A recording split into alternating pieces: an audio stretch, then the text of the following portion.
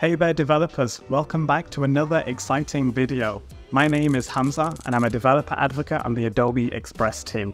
Today we're going to dive into the process of sharing and submitting your add-ons to the Adobe Express marketplace. This is your ticket to reaching a wider audience. So let's get started. Now, before your amazing add-on can go live, it needs to go through a review process. This ensures that the add-ons on the marketplace offer a fantastic user experience. We'll need to prepare some metadata and assets for your add-on. This information really helps users with a need or a problem to find your add-on. Before submitting your add-on, it's essential to carefully review the submission guidelines provided by Adobe Express. These guidelines outline the requirements and standard for publishing on the marketplace. Some of the information required includes a summary of your add-on, a full description, and a help URL where users can go for support. Don't forget to share a privacy notice and an end-user license agreement too. Also part of this are keywords. Keywords are important for discoverability, so make sure to add some relevant ones. Additionally, you'll need to prepare your assets that include your add-on icon in various sizes, a screenshot demonstrating how to use your add-on. You can have additional screenshots if you'd like, and a publisher logo representing you or your company.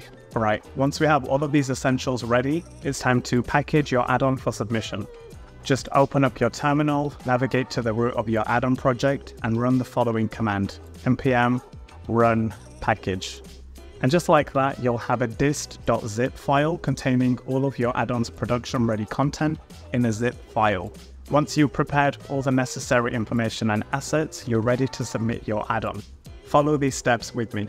Click that Manage button in the add-ons launchpad to invoke the distribution modal. Choose the distribution type that suits your add-on, whether you want to share it privately with somebody or if you want to share it publicly so it's available to everyone to enjoy. I want to share it publicly, so I'll select that.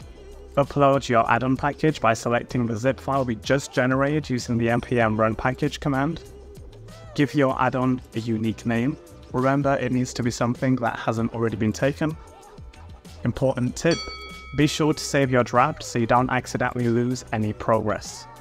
Now let's add the listing details. It's time to show off those required icons and provide any additional information that showcases your add-on's awesomeness.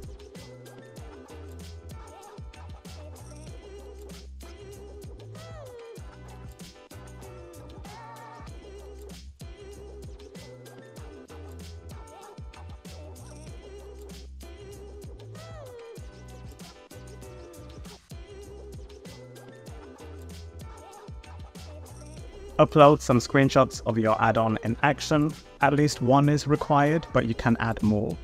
Specify the version details and share any optional release notes. For example, if you're submitting an update to an existing add-on, you want to write down what's new and exciting. If this is your first submission, let's create that publisher profile. Fill in the necessary details and upload a 250 by 250 publisher logo. Last but not least, add any notes you want to share with the reviewer. For example, if there's any special access requirements that the reviewer will need to have in order to test your add-on, make sure you have that written down. When you're all set and ready to go, hit that submit button and send your add-on off for review.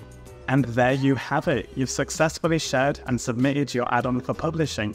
Now you're on your way to reaching a broader audience. Best of luck with your add-ons, and I encourage you to refer to the developer documentation containing the most up-to-date submission requirements. Thank you for watching.